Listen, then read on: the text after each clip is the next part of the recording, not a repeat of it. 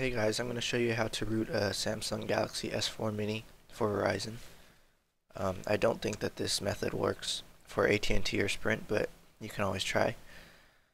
I'm going to show you right now that my phone is on version 4.4.2,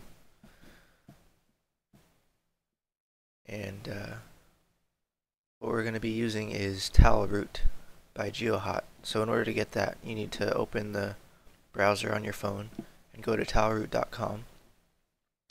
And to download the app, you need to click the lambda.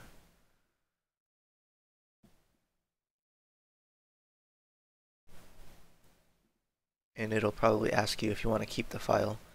And you say OK and download the file. And once it's done, then you install it onto your phone. I already have it installed, so I'm not going to install it again.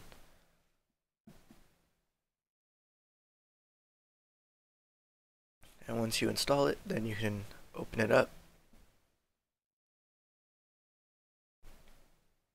You need to tap where it says Welcome to Towelroot. Tap it 3 times, and it'll bring up this text box where you need to change the 4 to a 7380.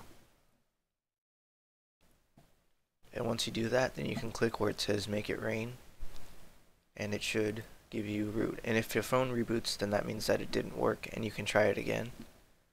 It didn't work for me the first time, but it worked the second time. And once it's done, then you can go to the Play Store and install a Super User app. I use Super SU, but there's a few other ones.